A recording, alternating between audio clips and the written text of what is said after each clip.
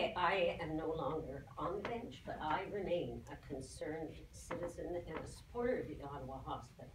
And I want the new civic campus to continue to serve the best interests of this city. As someone born and brought up in Ottawa, I've always been of the view that the civic is of vital importance to the city, and in fact has been a jewel whose excellent reputation is well deserved.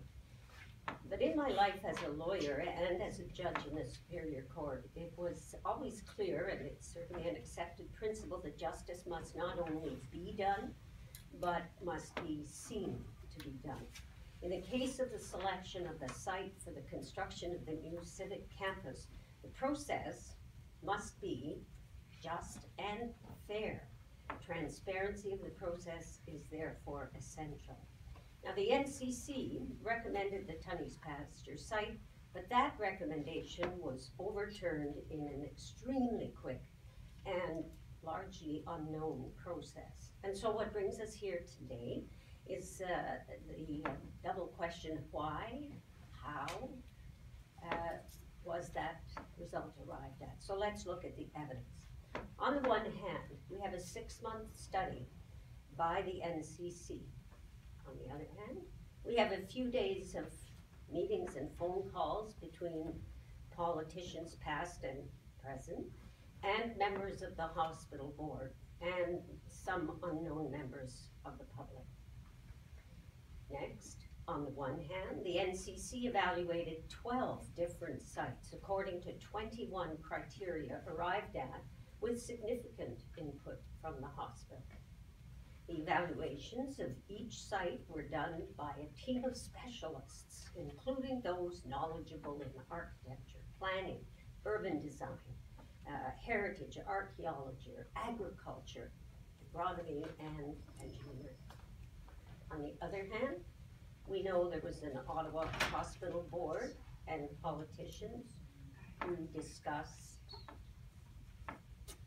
Next, on the one hand, we know that the NCC had an open house attended by 400 people. Questions were asked and answered. On the other hand, we don't know if any public input. On the one hand, we know the NCC conducted an online public survey, to which there were 7,695 respondents. On the other hand, next, on the one hand, the NCC produced a 286-page report recommending the Tunney's site. That was on November 24th, 2016. On the other hand, after one Ottawa Hospital Board meeting lasting 1 hour and 15 minutes, the Ottawa Hospital Board rejected the Tunney's site on November 29th. And then on December 2nd, it was announced that the new site had been chosen, but it wasn't Tunney's. The only reason given for that rejection is one paragraph in the Ottawa Hospital Board minutes, and the mayor and others gave no reasons.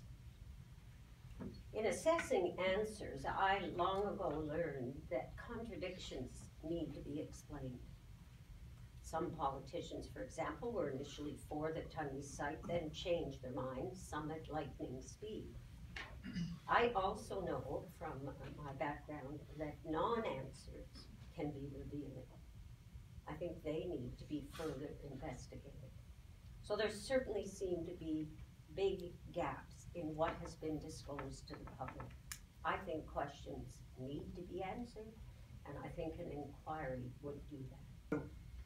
My interest in this is very similar to Monique's, that here we have a complex decision where an enormous amount of effort was put into the study of the decision by the NCC, a very voluminous report produced over a period of many months, and then the whole thing was overturned without any published report in the space of about 3 days.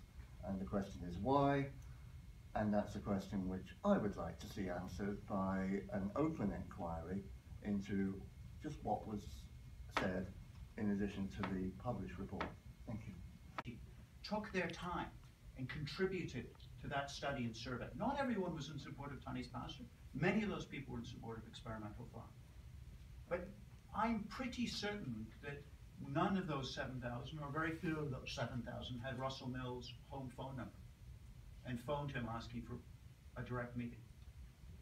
Again, I want to be very clear. I am not saying anybody is Sepp Blatter. I am not saying there's necessarily any corruption, but I am drawing your attention to the statements by these very prominent people that need to be examined.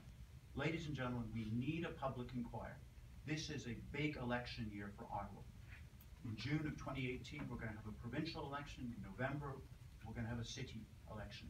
And we need this deal, this transaction that affects public land, that affects development, that affects our health, to be looked at. As our judge said, justice needs to be transparent, and at this moment there are too many questions around this. Thank you. Merci beaucoup.